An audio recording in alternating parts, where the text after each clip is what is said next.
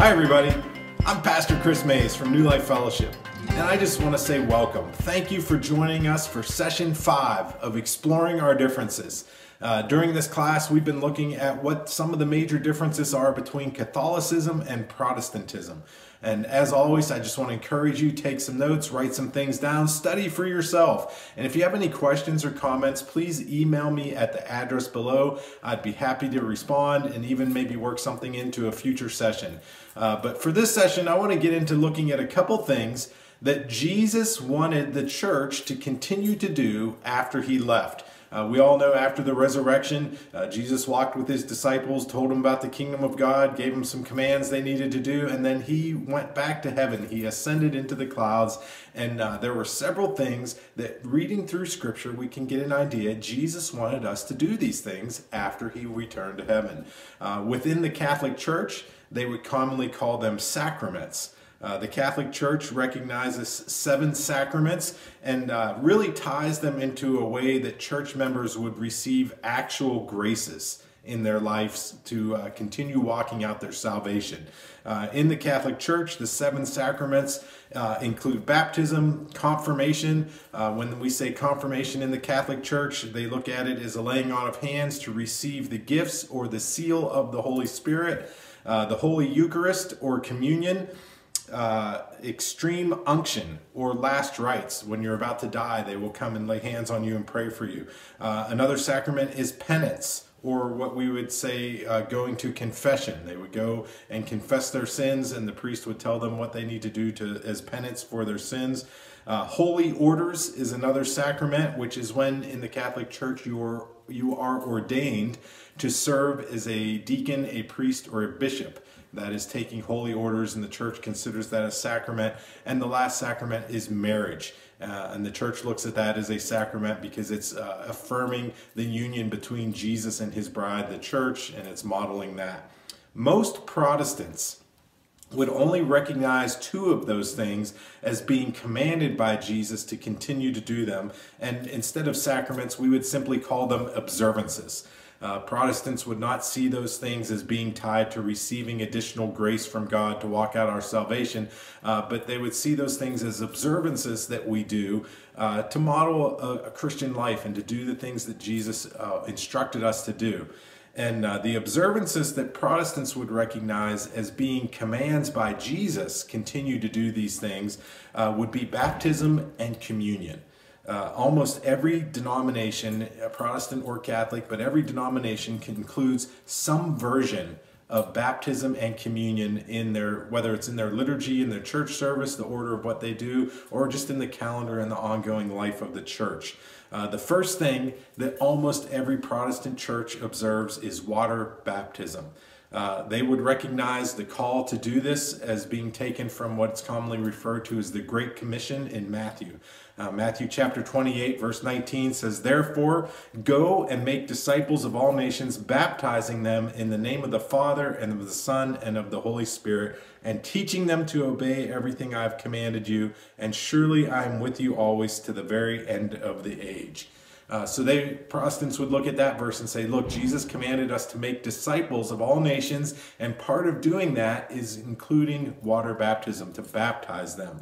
The Catholic Church would see water baptism as washing away original sin and receiving your saving grace at that time. They perform that sacrament for infants. And when they do that for an infant, they're viewing it as this is saving them until they get to the age of confirmation, where they can profess the faith that someone else professed for them as an infant. That is the concept of being a godparent and standing in on behalf of that infant, saying, I'm professing faith on their behalf until they're old enough to profess it themselves and be confirmed. There are some Protestant denominations that do practice infant baptism, but most Protestant denominations would see a pattern in Scripture of people being able to repent before they are baptized. And when I say repent, they are able to express their own faith and make an affirmation of, I believe and I'm a follower of Jesus. They would see that taken from the day of Pentecost.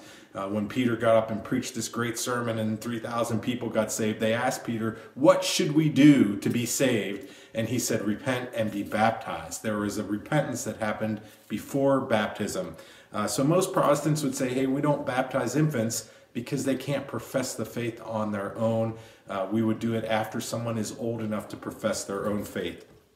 At New Life Fellowship, we believe that water baptism by immersion is the pattern that we see in Scripture, and it should be done for those who have already expressed their faith. Depending on what denomination or what church you go to, you may see different forms of baptism, whether it's sprinkling or pouring or immersing. We do it by immersion because the Greek word for baptism that you see in Scripture is the word baptizo, which means to fully immerse or submerge. It never was interpreted as to sprinkle or to pour. Every time in Scripture when you see someone receive water baptism, it's somebody who believes and they go down into the water to get immersed and then they come up out of the water. We would encourage those. If you are coming from a Catholic background into a Protestant format, if you've come to New Life Fellowship from a Catholic background, we would encourage you to still take the step of being baptized by immersion as an affirmation of the baptism that you received as an infant. There is something about, as an adult now, when you own your faith and it's important to you, and taking that step to declare, look, everyone, I am a follower of Jesus. I'm being baptized. I'm following his commands.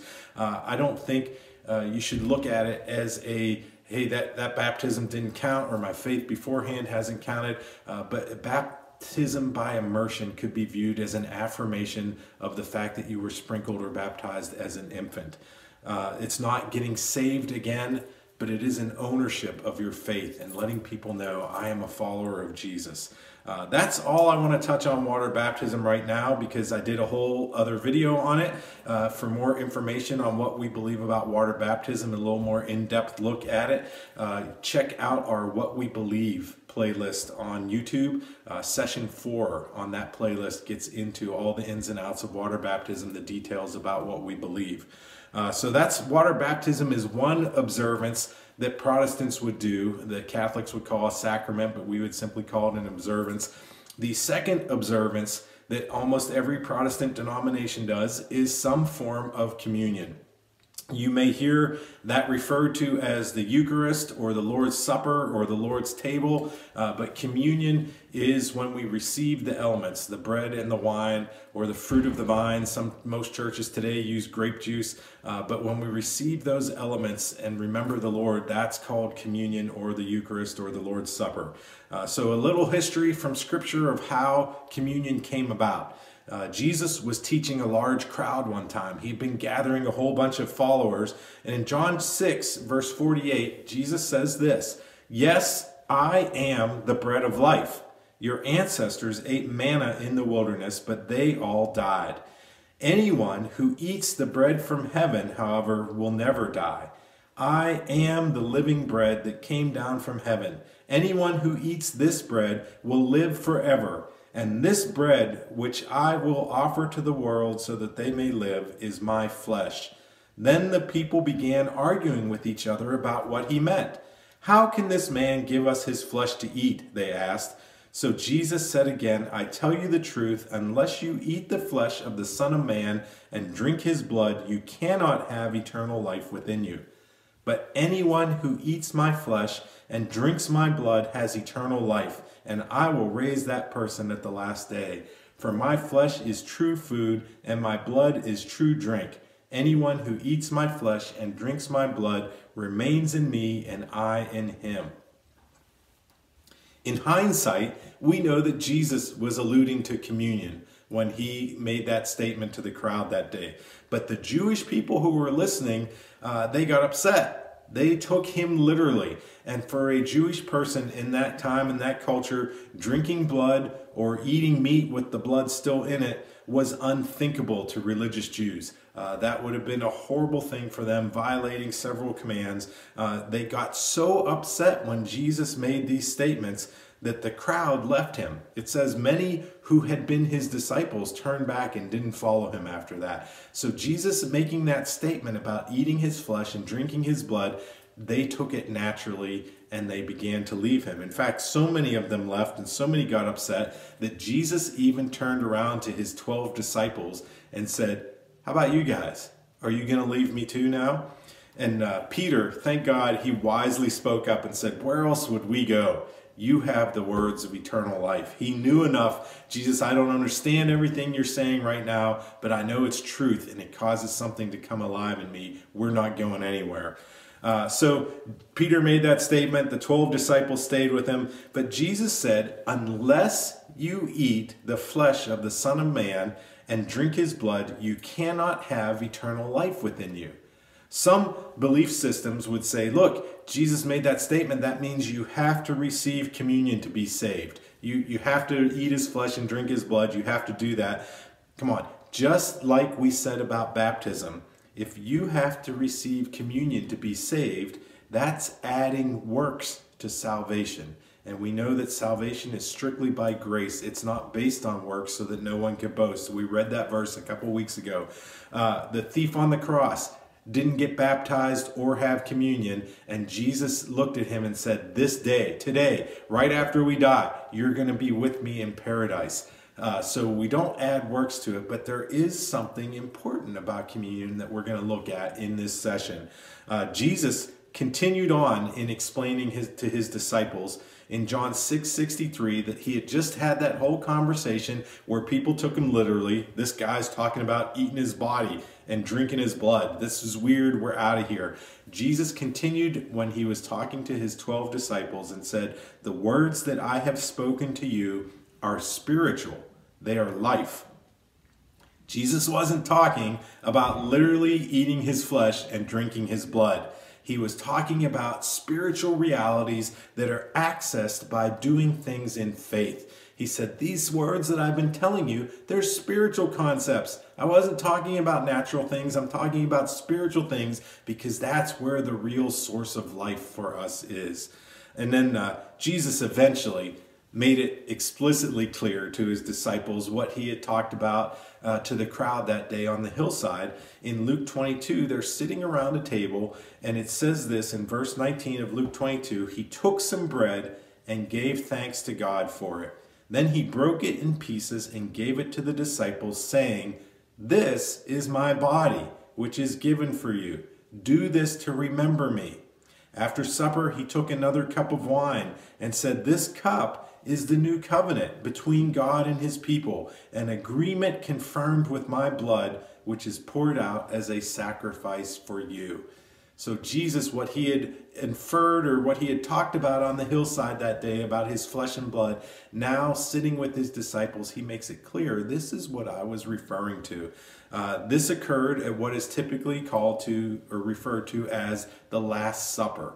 It's called the Last Supper because this is the last meal that Jesus shared with his disciples before he went to the cross. The last time they were sitting around the table eating together before he was crucified. And he used the bread and the wine at that meal to represent his body and blood. Hey, those things I was talking about on the hillside that were spiritual, I'm going to model this for you and show you what I was talking about. We continue to do this as an observance because Jesus said, "Do this to remember me." Think about that. If you had a good friend that is no longer with us, if they passed away, there are some things that you probably do that remind you about what a great friend they were. Things, places you go or pictures you look at, things you experience that it makes you remember that person and it puts a smile on your face. It makes you long to be in their presence. Whatever it is, there are things that we do to remember people. And this is what Jesus was saying. Every time you do this, it should stir that in your heart. That longing, that remembering, that joy that's sparked or that ache that says, I want to be with whatever it is. These things, when you do them, it should cause you to remember me. And foundational to everything else, that's why we do communion. It's to remember our friend, our Savior, the one that gave his life for us. We remember him every time we receive communion. And then just as Jesus said that he was talking about spiritual realities, he was using this meal to demonstrate a spiritual reality to them. Hey, this is what I was talking about. The meal they were eating together was called the Passover. This wasn't just any regular dinner. This wasn't a Tuesday night pizza night. This was a special meal for the Jews called the Passover, celebration that they did to remember and celebrate being set free from the bondage in Egypt when they had been slaves. The main focus of that Passover meal, the main focus of that celebration was the Passover lamb that was killed for a sacrifice for them to eat during the Passover meal. And Jesus was declaring to them, hey, a relationship with God is no longer based on the death of a literal lamb. The freedom from bondage is no longer based on killing an actual animal, but Jesus was declaring it's about me. I am the Passover lamb.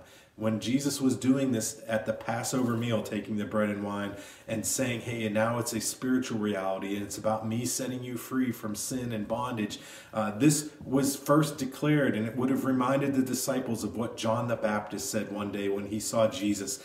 Jesus was coming towards him, and John 1:29 says, the next day John saw Jesus coming towards him and said, look, the Lamb of God who takes away the sin of the world.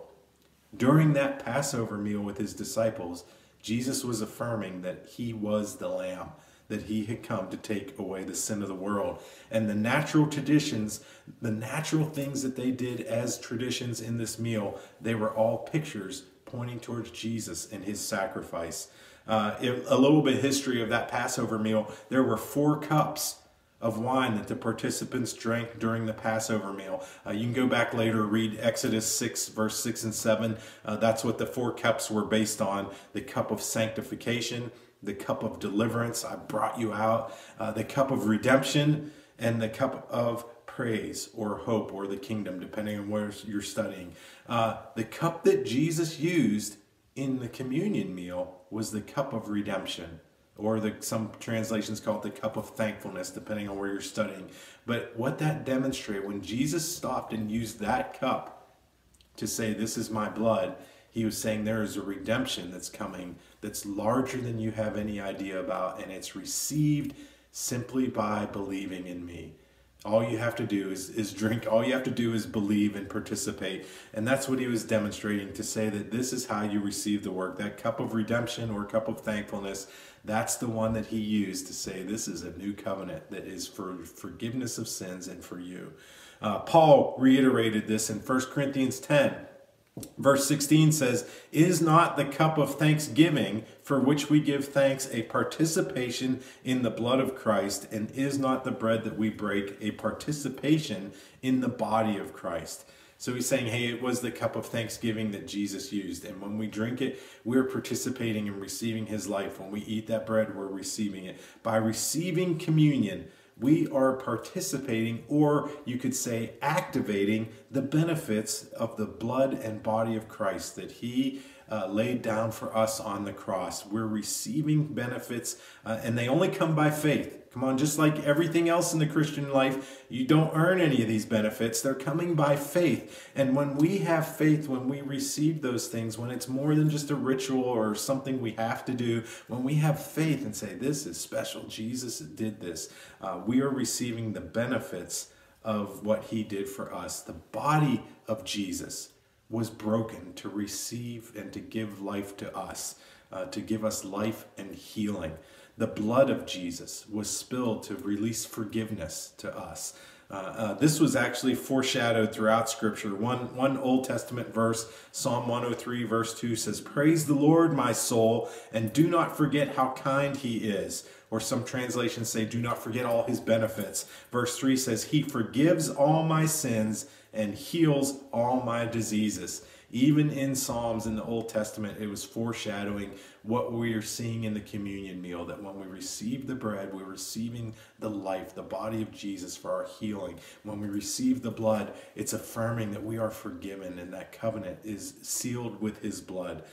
These benefits are often linked in Scripture, forgiveness and healing. They're often linked together, and they find their fulfillment in what Jesus did.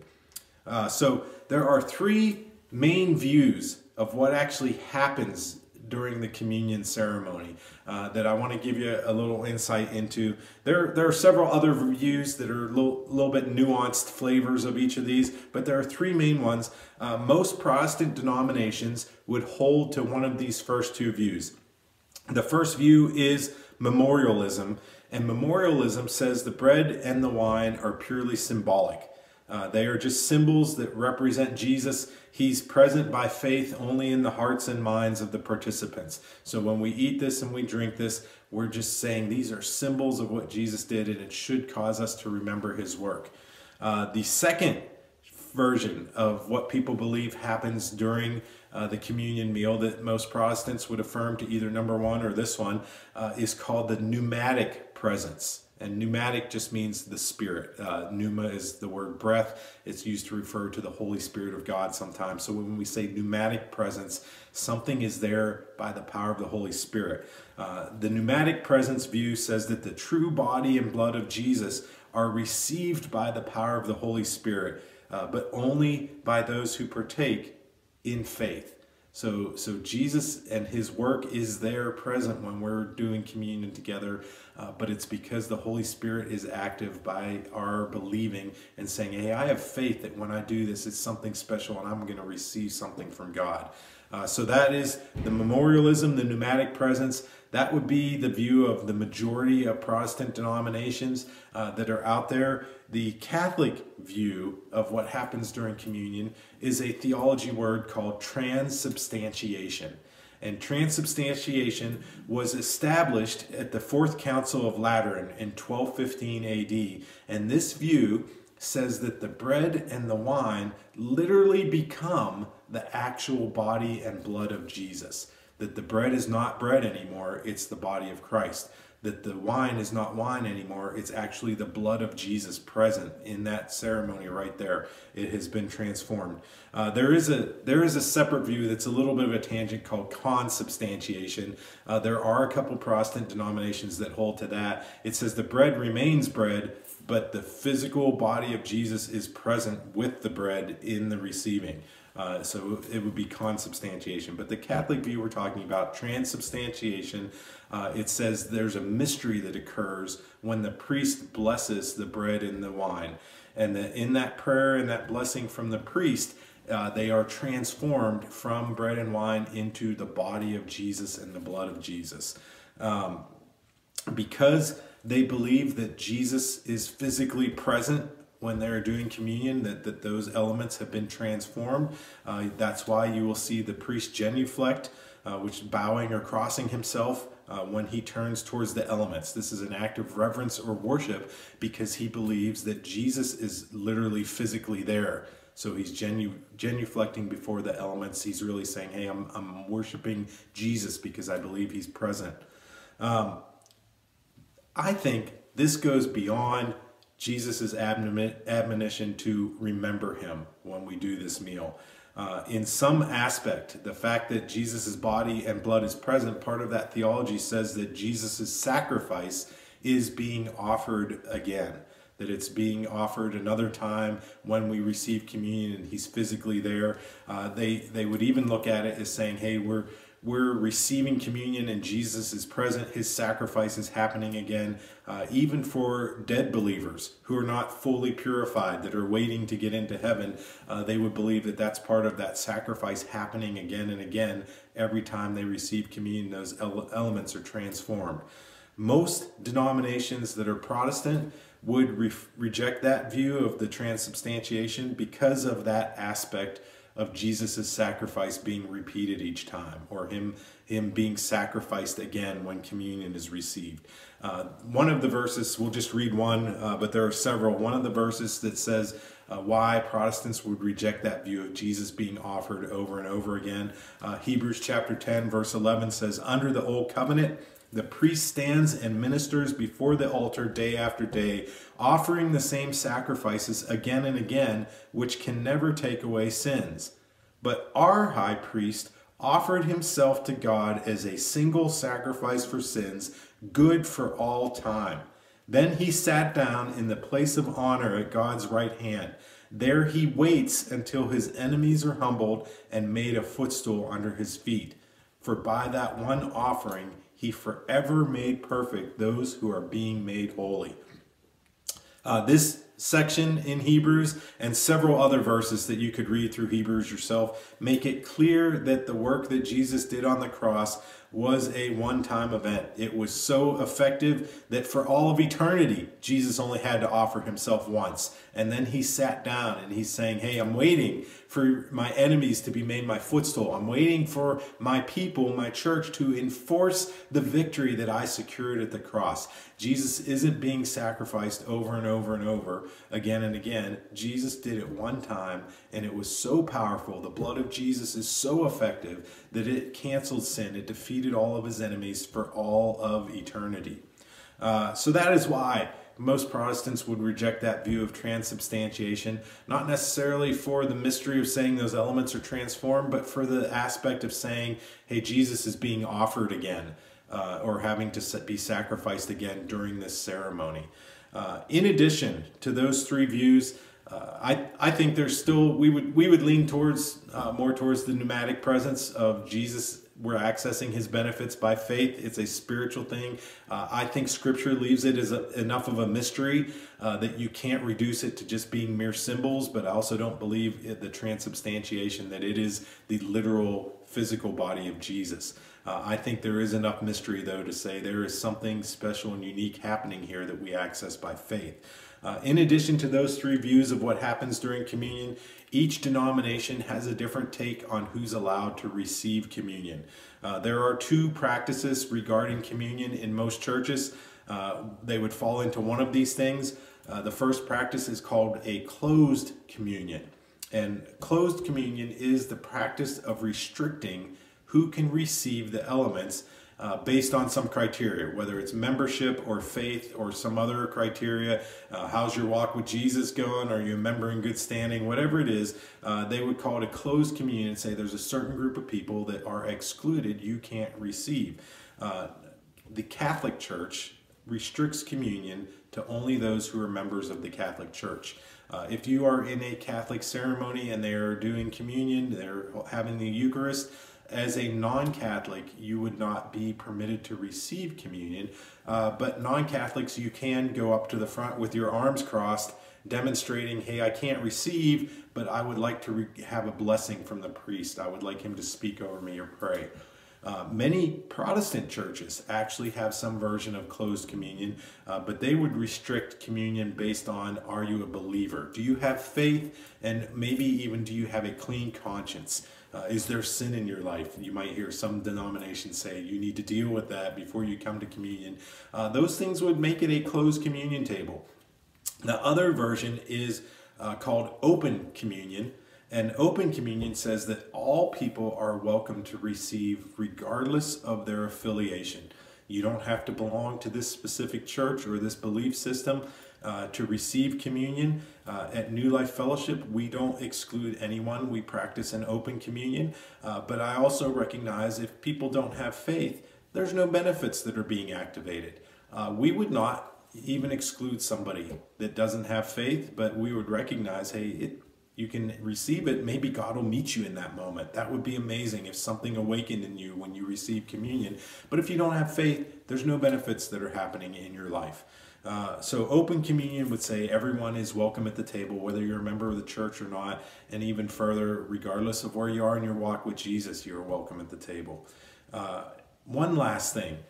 There's a passage in Scripture I want to read because Paul was giving some directions to the church in Corinth, specifically around how they were doing communion.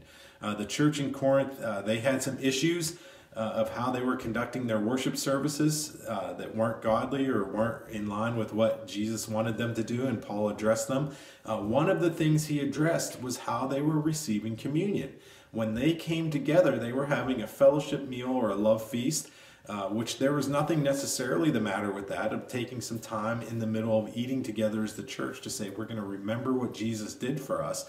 But what was happening in the church of Corinth, when it's time for communion, some people were eating way too much to the point of gluttony, and some people were drinking so much wine that they were getting drunk, while others that were there had nothing to eat and nothing to drink.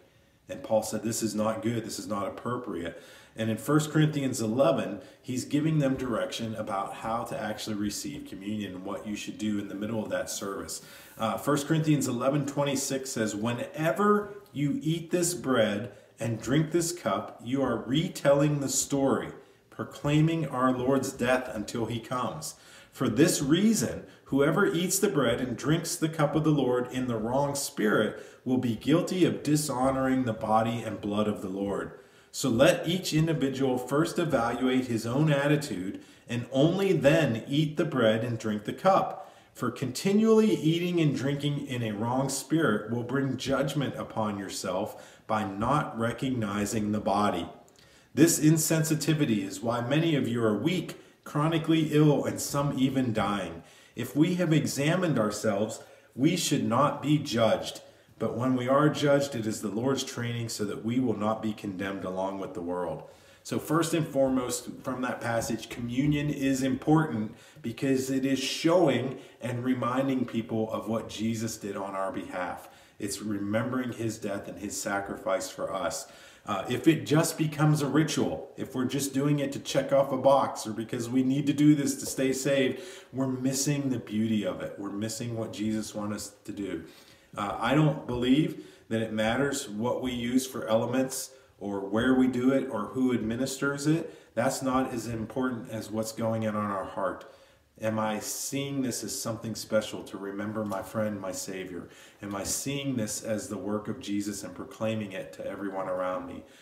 Some denominations will use those verses we just read to say that if you've committed some kind of sin, you shouldn't receive the elements today. However, the verse we read earlier, communion is the very thing that Jesus said to do to participate in his life. Communion is a recognition that I couldn't be perfect, that I couldn't provide my own salvation, but he was perfect and he is the one that saves. And sometimes we exclude people from the very place they need to run to receive and be reminded, man, no matter what I've done or who I've been, Jesus was perfect and he saved me by his work on the cross. And I'm remembering that in this moment of receiving communion. So I don't think Paul was saying those verses to say, don't take communion if you've got sin in your life. That should be the very time when you need to take it and remind yourself, hey, Jesus died for me to take care of these sins. Paul was referring more to how they were conducting the service. You're not being mindful of others. You're being a glutton. You're being a drunkard. All of those things in the context of a communion service were not right. And when Paul says you're doing things out of the wrong spirit, or some translations will say you're eating and drinking in an unworthy manner and dishonoring the body and blood of Jesus, that implies in the Greek that you're treating the elements as profane or common. In other words, Paul's saying the wrong spirit, dishonoring the body, not recognizing Jesus, is coming to the communion table thinking, oh, it's just another meal. It's just another little bit of bread. It's just a little sip of juice. It really doesn't mean anything. That's treating the body and blood of Jesus as profane or common. And when you do that in the wrong spirit, you are not receiving or accessing the benefits that we talked about. If we don't have faith, if we don't think it's something special, then it really is just a piece of bread and a cup of juice, and you're not receiving what Jesus died to give us. And also, when it says you're bringing judgment upon yourself, if you think that that is just common, and you're saying it's profane, it's the body and blood of Jesus doesn't really matter that much, in that moment, you're bringing the judgment upon yourself because you're saying, hey, what Jesus did doesn't really matter. It's all about me and what I'm doing. And in that case, the judgment is coming upon you. But when we examine ourselves, we see that Jesus took the judgment, that the judgment, the decision, because that's really what that word judgment means. It's a legal term that says I've arrived at a decision. The judgment we should make when we examine ourselves is that, oh, I'm in Christ. That's the decision that has been made, and I am in him and receive the benefits that he died to give me. So when we examine ourselves, we should remind ourselves he did the work because I couldn't. So the bottom line of our beliefs. So the Catholic Church, they exclude some people. They believe transubstantiation, that the body and blood of Jesus are physically present when communion is received. The bottom line for our beliefs, this may not be every Protestant denomination, but it's at New Life Fellowship. These are the bottom line elements for us. We should do communion regularly because it remembers and proclaims Jesus. We shouldn't exclude people because receiving is the very thing that reminds us that we need him, that he is our Savior. And while we don't believe that the elements are physically transformed into Jesus's actual blood and body, there is still some aspect of mystery that accesses spiritual benefits that we receive when we come by faith. So that is where we land on communion. That's a slight difference than where the Catholic Church lands, but I hope that clarifies it a little bit. If you've got more questions or you want to know a little bit more, please contact me. But I'd like to pray for us. Next session, I'm going to get into a little bit about the concept in the Protestant Reformation called the priesthood of all believers, and how we should approach God, or how he made a way for us to approach him. So we'll talk about that next session, but let's pray. Lord Jesus, no matter what concept we've been raised with, where we've practiced communion before, or if we ever have or not, I thank you that it is something we can do that reminds us of what you've already done. Lord, I thank you that in the receiving of communion, or even in this talking about it and exploring where some of our differences are, I ask that you would remind us of your goodness, that you laid down your life for us so that we could have a relationship with you. Just bless us, Lord, as we reflect on that. Strengthen that in our hearts, in our faith. Let us know that we are yours, that you've saved us and you're holding us. And it was by the power of what you did on the cross, your blood and body. We just honor you now, Lord. We thank you for being with us, and continue to be glorified through our lives. In Jesus' name, amen. Thank you, guys. I look forward to seeing you next session.